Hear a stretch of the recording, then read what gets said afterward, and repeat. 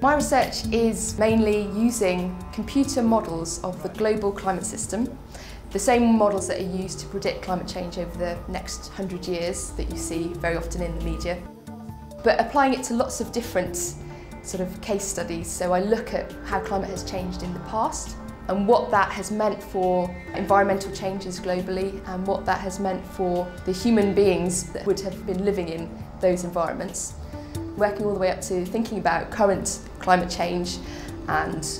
potential future climate changes and how to improve things like food security for our growing population. I'm a volcanologist and I work on how volcanoes erupt and about their physics, but I'm particularly interested in the effects volcanoes have on the environment and on people. When you get an eruption, it can of course affect the people who live around the volcano, but in very big eruptions actually it can have regional or even global effects, and it's known that when you get a really big eruption you can affect climate for maybe a few years after the eruption. So you get things like the failure of the Indian monsoon, which if it happened today would have huge consequences for one of the most populous continents, in the world at the moment, for growing crops for them, for water supply, all sorts of things. And I'm particularly interested in eruptions that have happened in the past. So there was a particularly large eruption called Toba, and Toba is in Indonesia, which had a major influence on global climate, on environmental conditions, and we think also on the humans that were in the kind of Indian Ocean sort of region around about that time.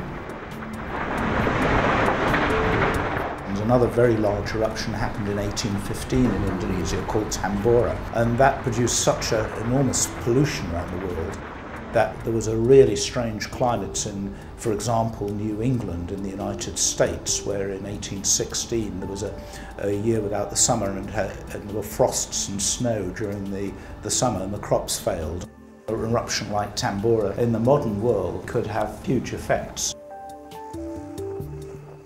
And when you consider that the population now is reaching 7 billion and shortly it's going to be 9 billion, the planet only has a certain amount of carrying capacity, and we're reaching that point where even smaller climate variability has an impact on how well we can do that, on the prices of things like wheat. We need to plan for these events, we need to understand they're going to happen, and then we need to put in place plans which are going to make the effects of these events much less serious.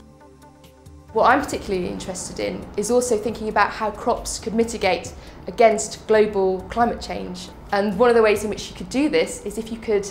have crops that have a higher reflectivity to sunlight, so they reflect more of the incoming solar radiation back out again.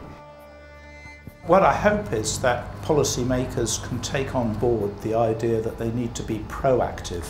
about environmental change and natural hazards rather than reactive. The natural tendency of governments is to look not much beyond 5 years of the next election, and of course for profound environmental changes that are happening you really have to look much longer than that in terms of policy and strategy.